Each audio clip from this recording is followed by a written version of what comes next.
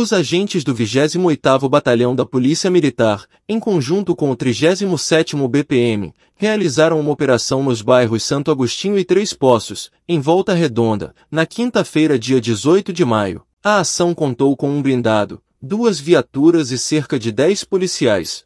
Uma arma e drogas foram apreendidas. O objetivo da operação foi efetuar a prisão de criminosos e apreender armas, além de buscar veículos produtos de roubo e ou furto. Os agentes se concentraram na rua Jaime Martins, uma das principais do bairro.